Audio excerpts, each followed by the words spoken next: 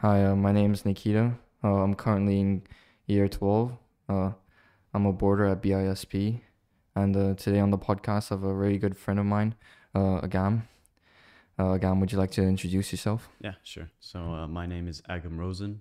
I am from Israel, first year here at BISP, and I am a boarder, new boarder. Yeah, how does it feel to be a boarder now? I Well, mean, I would say it's pretty nice since I already have good connections with people there. I already have good friends. It's pretty organized. Food is nice too. Very organized yeah. schedule, and it's nice. Yeah. Like, do you feel more independent now? Like, how does it like, like, what do you think the differences are, like, living with your family and just living by yourself? Like, not living by yourself, but, like, being more independent. I feel like yeah, I have gained a bit of independence because of it. Mostly, of course, it's also a lot more fun because Yeah. yeah, it's fun to be with family, but with friends, it's a bit different.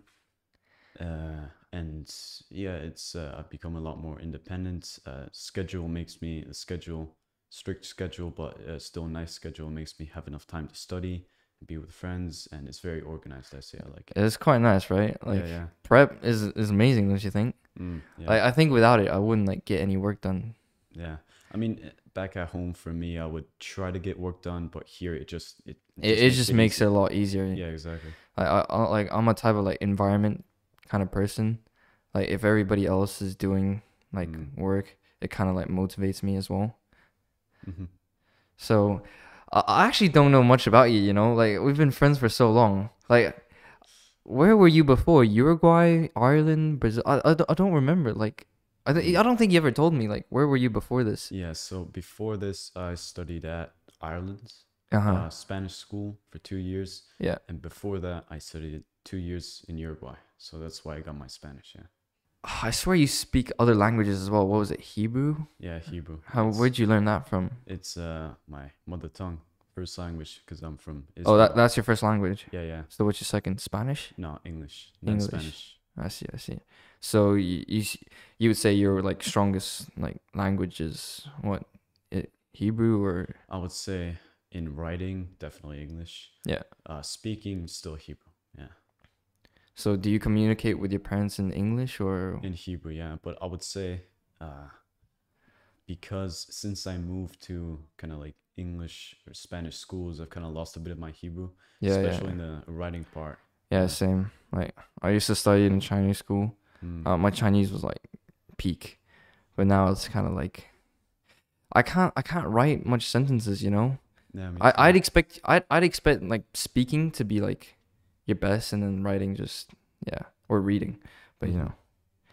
So term three, big term. Yeah, What do we have? Our EE due in like a week, a week. Yeah, and then when's our exams? Like 22nd of May. 22nd, 23rd. Yeah, IOs too. IO mock, real IO. Yeah, big stuff. It's crazy how fast it's gone, hasn't it? Yeah, yeah. Like, term three, it's gone so fast. Like, Mm.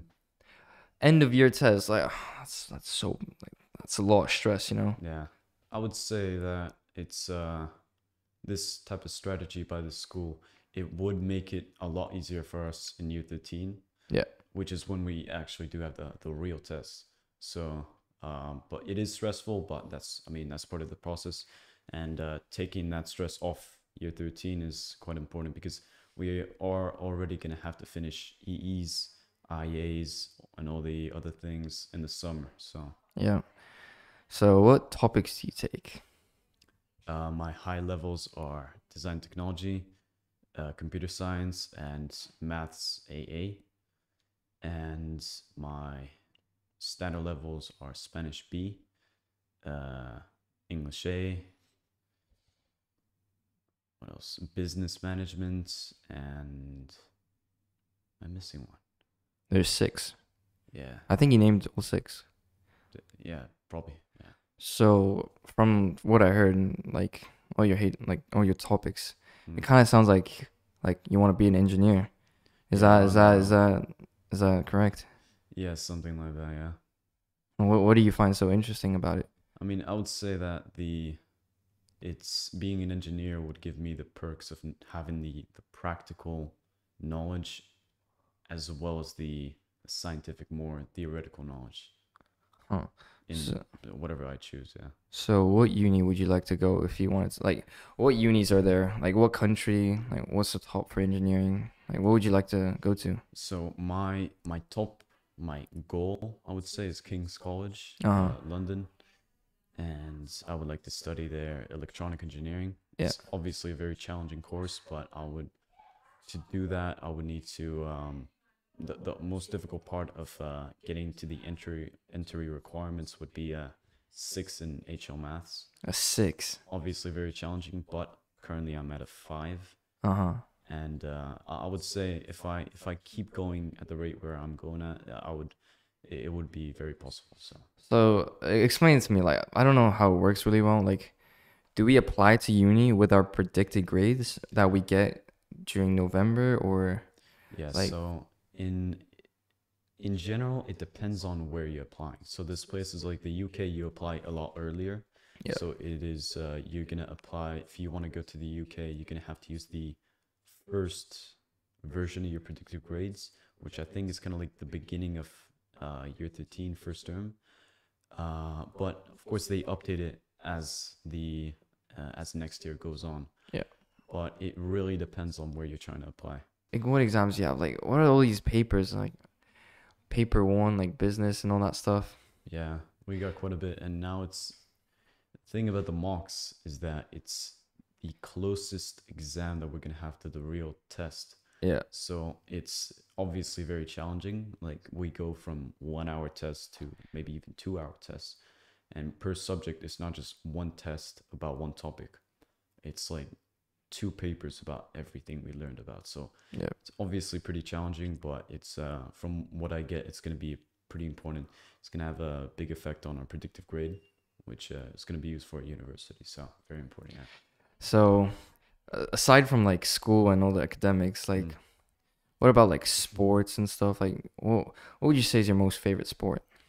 I would say probably football. Football? I like it more for fun. Yeah. Yeah. You know, football here is a really popular sport. You know, like I see a Mm. lot of people playing it, especially like there's a whole academy there for it. Mm-hmm. Have you ever thought about joining, or is it just like more of a hobby? Like, I would say it's more of a hobby for me, but I know the academy is pretty serious. It becomes like for people who are actually dedicated to football, uh-huh. they go there because it kind of changes your schedule and where you're trying to get to, like your grades and how much time you study on which topics. Because training there is very intensive, but that's why it's because it's for the people who are very dedicated to football and want to do it for their career or something. Yeah, yeah. So. So in terms of like engineering, like, what do you like? What's your passion about it? Like, what do you like? Do you like the building? Like, what's I know you have quite a few like prototype mouses in your room. Like, Yeah, are you planning to make like electronic gadgets or something? yeah. So in my past, I had a couple personal projects about just engineering and specifically the electronics side. And yeah, I would say I kind of more of an independent type of. I would make my own projects even if it wasn't for school.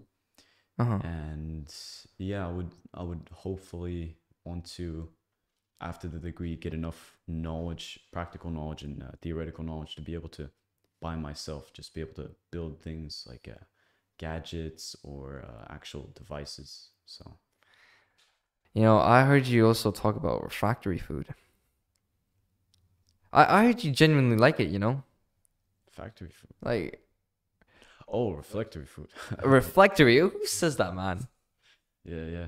I like it as well, you know? Like, Yeah, it's pretty nice. I think it's better for us because we don't have to spend time cooking, like clean dishes, Mm. get in, get out. It gives us so much more time on like Yeah, focusing on it's a very studies. efficient system on Yeah, too, yeah, I yeah. would say, yeah. I would say also like the food, even for me as a person who's vegan but now eats eggs, it was very not complicated, very simple to find food that I can eat. Yeah. Not just to find food like simple rice and something on the side, but like actually good food, tasty, whole food. Yeah. Yeah, and it beats like my cooking. Like in reality, I can only cook one dish, which is Mm. fried rice. Mm. I just grab whatever's in the fridge.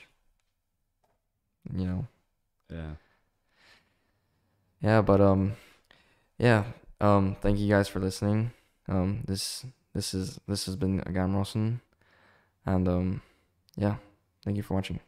Thank you.